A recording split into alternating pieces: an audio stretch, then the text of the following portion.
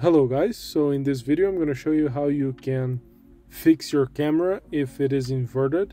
The way to go about it is to tap the settings app, and in the settings app make sure to tap here so you can search and type camera app, and then you should see this icon here.